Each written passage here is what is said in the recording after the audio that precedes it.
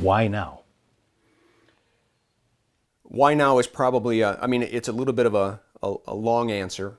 When this shooting first happened, or let's say even before the shooting, you have a school board that's very intimate with the superintendent, you're intimate with each other, you're intimate with even cabinet members because you're regularly having them report to you, and then all of a sudden a shooting takes place and you find yourself, and not just me, the superintendent, cabinet, in a room with a lot of other voices. You've got law enforcement voices that are in and out, in and out, in and out. You've got attorneys in and out, in and out, in and out. You've got consultants in and out because there's so many things happening. And for, I would say, weeks, it was a numbness to just simply want to deal with the gravity of what took place. And then it was, we got to get these kids back in school, but we got to get a school back ready for kids. And oh my gosh, we got to get teachers ready for. And so all of a sudden, everybody is working 24/7, making sure that we're getting Oakland County Mental Health in, and that we're working with the teachers and healing them up. I mean, and are they healed up? No. Heal them up enough that they go back in the classroom. Heal them up enough. Repair a building enough to get people back in, and start figuring out how we can offer education halfway through a year, where now some kids might want to go virtual, some kids might want to go back in the classroom, and offer every possible option. And so I think all of our attention was in those realms because we basically assumed law enforcement had everything else in hand, and that we should probably be hands off for right now. They're taking our servers, they're taking our information, we're giving them all the emails, any information they want. They're going into the Crumley home and taking things out of there, and we just said, okay, the prosecution, they've got their thing to do, we've got our thing to do. And then from the very beginning, Jim, the voices in the room, and I'm not going to say it's a singular voice, said that we should avoid conversations about that day or anything surrounding that day because we're not supposed to upset the prosecution. But that changed months ago when the prosecutor came out and said, you're free to discuss this. It will not affect the criminal cases. Correct. She lifted that off of you. So let me say that as a board member, I never got that communication from her. I did not know that. The board was beginning to hear parents say, hey, our prosecutor is okay with us doing a third party. Well, if there's a question, you can reach out to her. She'll take your call. You're the board president out here. She'll take your call. And eventually conversations did take place. And so what I want to say is, as we began to hear our community saying, she doesn't have a problem with a third party review, I would see a meeting or two, I was still feeling like, no, we're not supposed to upset. Listen, if someone says, if you reveal information about the 30th and it could upset what she's doing, upset her prosecution, we kind of stayed on that line too long until finally the same meeting where the kids were talking about the memorial, the temporary memorial, and all those kind of things, I heard it again. The prosecutor said, so I asked, and finally heard that back in like March, it was stated. I did not know. I will tell you, the board did not know in March that she made a statement or sent out a memo. And so when we finally got our legs underneath us, we moved quickly. Yeah. We moved quickly. Let me ask you this. In the position that you were in, you were doing a balancing act of a lot of different forces. Clearly. You just kind of articulated some of those. But the perception was, you guys, the board and the administration, built up a wall. Yep. And you were protecting the institution. Yes. And you were not coming clean. I understand. There was no accountability. Yeah. I understand the perception. And Buck Muir was livid with you. Yeah. Did you, if you had it to do over again, would you have been more open I think that sooner? every school district that's gone through this says, I wish I would have. So yes, first of all, if I would have known that those words weren't just coming from upset parents, but they were actually coming from the prosecutor, we would have moved faster. Two, I absolutely understand that that we would appear from the outside like we were in some kind of protective bubble. You were. And I can tell you that there were voices within the board saying, we've got to say things, we've got to speak, this community trusts us, and when we're silent, the only noise in the bubble is the noise you get. And so yes, looking back, I would have wanted to speak a month or two ago, earlier. The same things we're saying today. It's not new information. It's things that I knew, things that I thought I could communicate and get the community to listen. And I hope they listen now. You were losing the community. I know. You were losing trust. Yep. We were losing trust. And I want to regain that back. And that's why you're doing all this now. And it's not because, I mean, and I understand that they say, you're just trying to cover your behinds. You're just, I got to put up with that because they have a right to say that. But it wasn't because we were covering our butts. It was because we finally got our feet under us and the board finally began to realize what was going on. It's like we almost rose up and said, hey, we got to look at some things. And once we did that, you'll see a history over the last 4 or 5 board meetings that we've been more proactive, more vocal, more statements being made. Yes, Jim, I wish we would have done it sooner. But we're doing it now, and I'm not doing it because we didn't do the silence because we were trying to hide something, but I sure know that was the perception. And I want to regain the community's trust. The perception was you were protecting the institution because there's a lot of thought, including from the sheriff just a couple of days after the shooting, that if certain things had been done, the shooting didn't have to happen. Yeah, I know that that's the perception. Do you know what happened? Do you know who did what, moment by moment by moment, as the school board president? Close. Yes. We've walked through the building as a board. We've had timeline discussions. And who did what? Who made what decisions? We've heard some of the names come out. Jack, Hopkins. We've heard those names. Mm-hmm. Hopkins was on the witness stand. You already have an 1.5 to 2 hour thing on the YouTube for him. Right. But is there anything you don't know about what happened on November the 30th? I don't know things that the prosecutor knows. I don't know things that, information that she may have because of going into the Crumbly house. Okay, well, yeah. But I mean, as far as in the school. From a school perspective, the board is updated on, I believe, we know everything that the school district can or the administration can tell us. That not that they can. We have requested they tell us everything, and over weeks and months they have told us what they've given over to the prosecutor. They have told us the events. Like, we've gone through the chronology by minutes. So you know what happened under the roof of Oxford High School on November the 30th? Yes. The community wants to know that. Yes, and that's why we're doing the third-party review. They don't want to hear it from me. Put it on the table now. You see what's playing out in Uvalde, Texas. I do. We're starting to see all of that unfold, and that's not even 2 months ago. That's, 6 weeks ago. Yours is almost 7 months ago, and we still don't have those answers from the outside looking in. You have the answers. Why not put them out there? Let the facts speak and let the chips fall.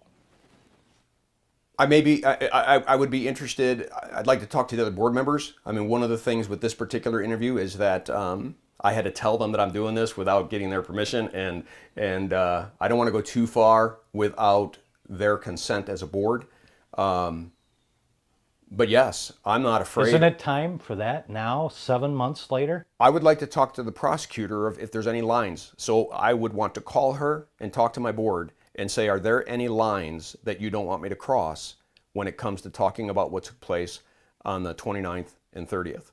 And if she were to give me a green light and we talked about all that, then I would maybe be willing to do it. But right now, I don't want to be premature and jump into those areas and then find out that I crossed some lines she would not have wanted me to cross. Right. I think I'm almost done. One question I want to ask you, though, is you're now doing this independent investigation, and you had the other one that was done earlier, Secure Educational Consultants, and now Guidepost. Yes. How much overlap? How do they differentiate? The SEC, they came in within hours of the shooting, and by request locked down processes, procedures, and training, and like what were our safety protocols, what were all of those things prior to the shooting. And so that is what they were focused on, and that's the report that came out in December as they were talking about that. And so Guidepost will probably talk to that company to help build a framework, because their job is to take a whole report, right? So they'll use some of what SEC did and verify what SEC did. Then we kept working with SEC because of their expertise as to what refinements could we make? What kind of things could we do better? Some are very simple, numbering doors on the inside and the outside. Others quite complex, like the Evolve system or Eagle Eye. So he continues to work, that company continues to work with us now on making us the safest school in the country. A lot has been made that Attorney General Dana Nessel offered 3 times to come in and do an independent third-party investigation. I've been told that you said no 3 times because she's a political animal and she's pretty outwardly left-leaning Democrat. You're up here in northern Oakland County, very Republican, and that you did not want her to take anything she might find and make it political. Your response? First is it's not my decision, it's a board, so it's not me. Secondly, I'm unaware of her political position or what side of the aisle that she might be on. As we were looking at the third-party review, we started a committee several months ago. We were already talking to Guidepost. Even before she offered the first time, we were looking for companies who've done this before, companies who's that's what they do, is jump into an explosion and say, okay, what happened and what were the causes and what could prevent it and what can we learn? What are you paying Guideposts? What's your budget for that? We know it's probably between $400,000 and $500,000. That she runs the state of Michigan law enforcement system. She has vast resources at her disposal, and it was going to be free and thorough. And you still said no.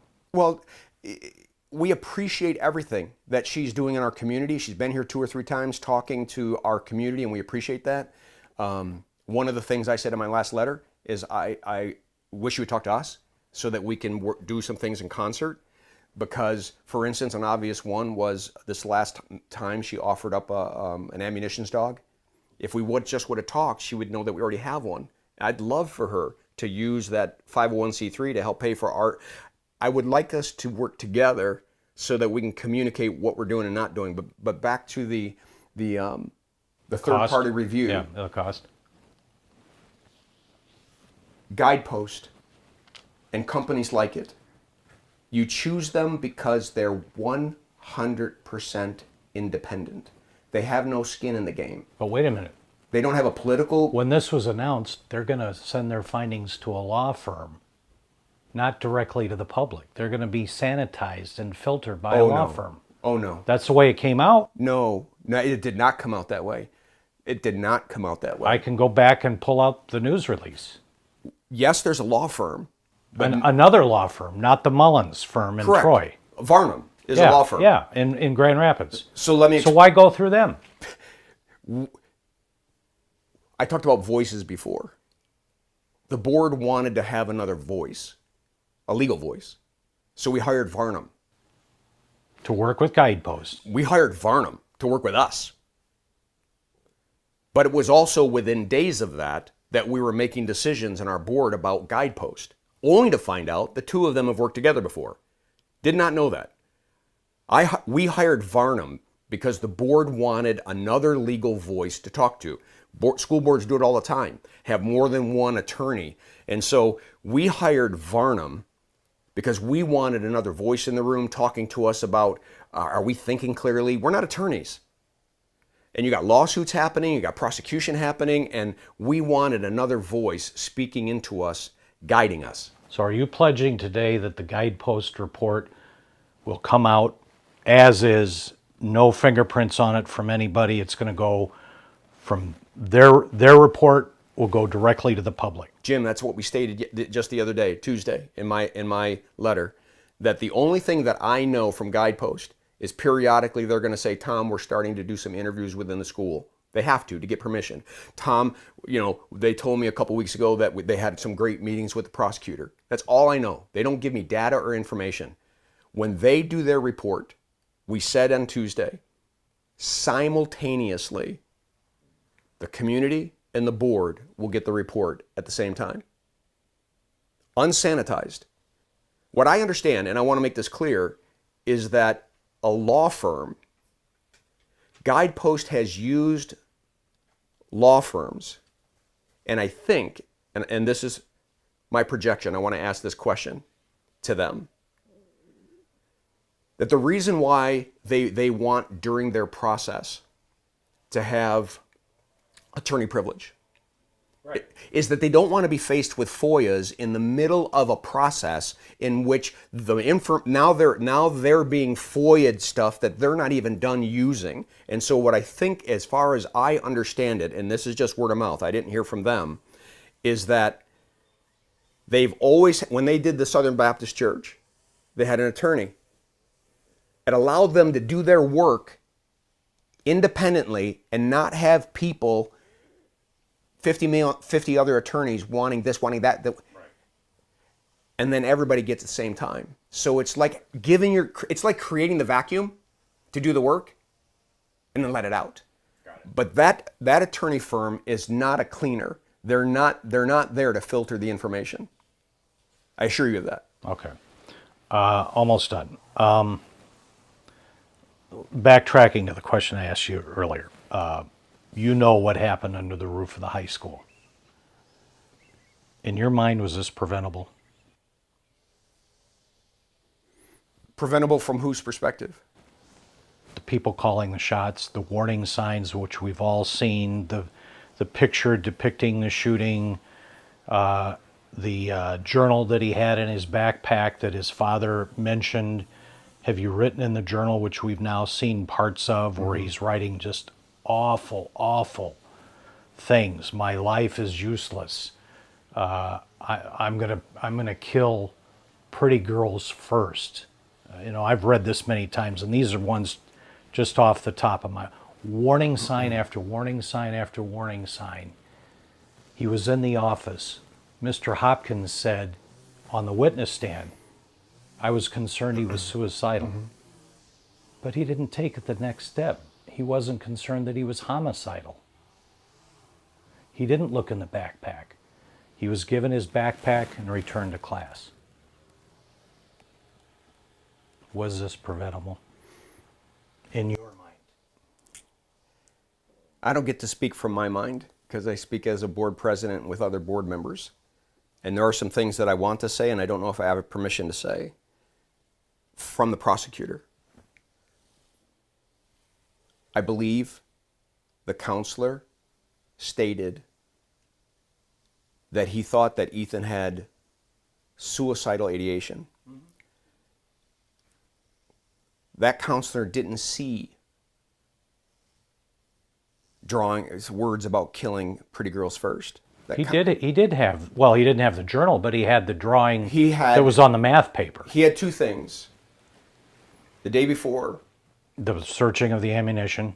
He had the searching of the ammunition. The day of, the drawing on the back of which was scratched over and changed, cleaned up. It was, but the drawing. The teacher who found it took a picture of it. Correct. And We all have that information. Sure. The counselor has said suicidal ideation was the route because there's two paths in the processes of looking at these issues. Going down, this child is going to harm others, this child could harm self, and the counselor says it in the interview, or in the testimony, that according to what counselors have as a code of ethic, if they feel a child might harm themselves or someone else, they go through a period of evaluative questions and processes that try to determine what realm we may be going. Also know the factor of the parents coming into that room.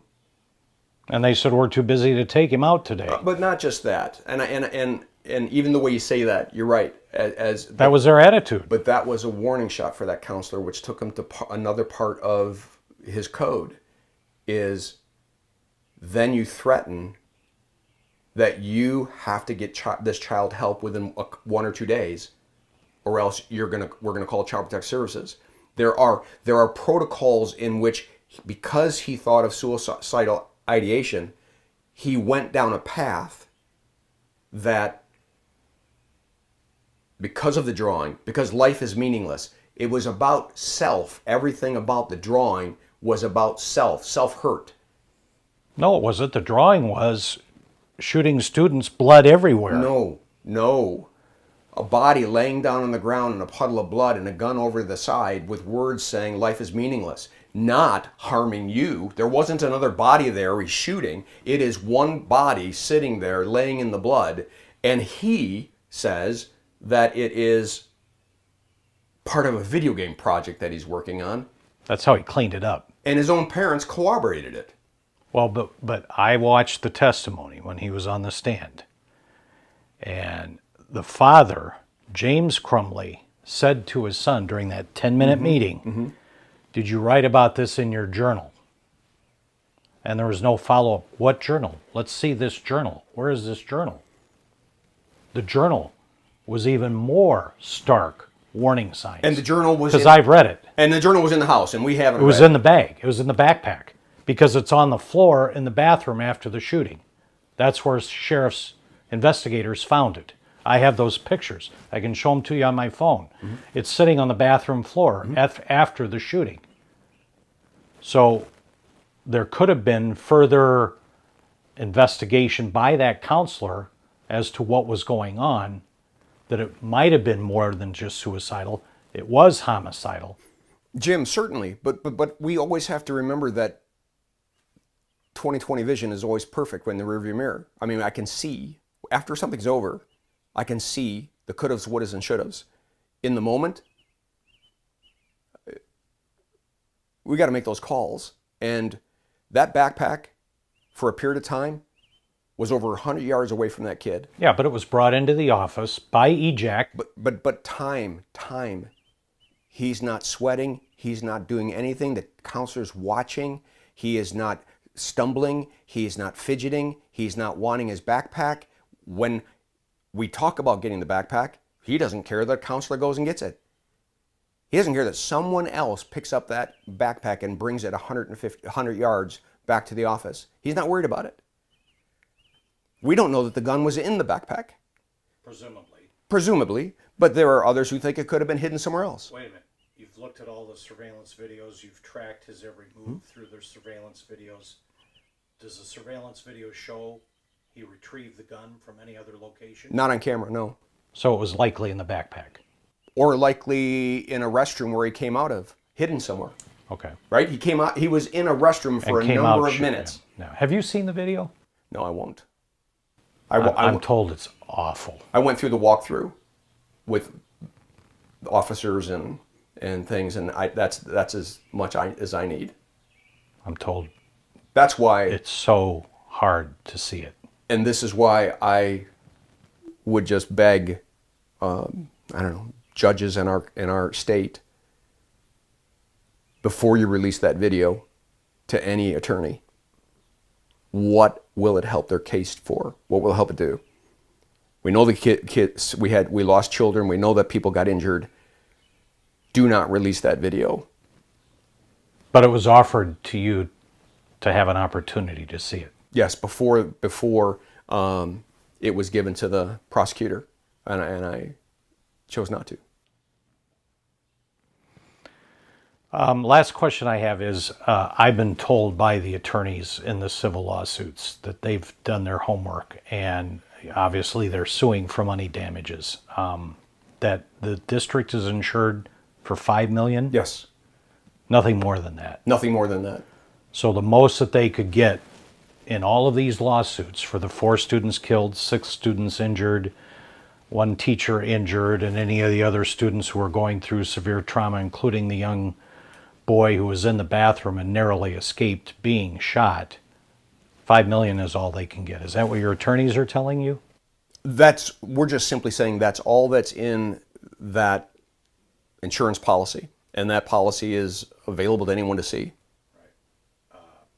They cannot go after any other school assets? They can do anything. They can go after anything. They can go after whatever number they want.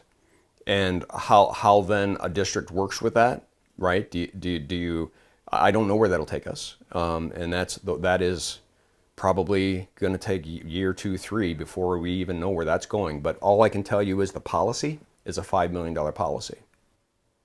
Fair enough. You got a big job ahead. How long are you going to ride this out personally? Jim, it's a question I ask myself every day. I love this community. I raise children in this community. I'm a pastor in this community.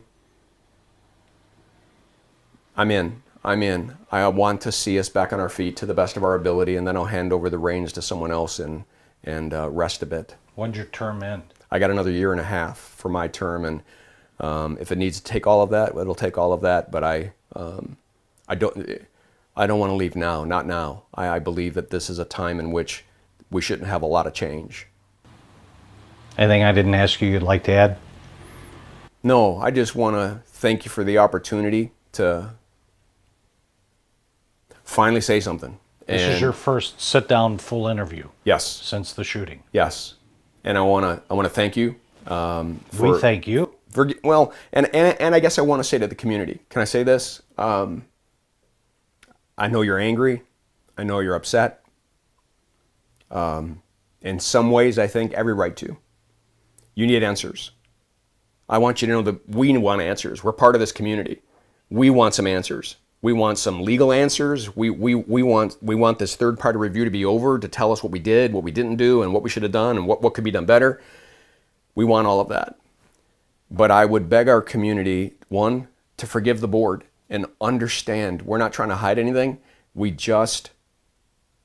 took us a while to get on our feet and to get back into control of what we needed to know. And we've shaken our head, we've gotten on our feet, and we're ready. And we're now back in the game. And if people want to call me, talk to me, I'm open.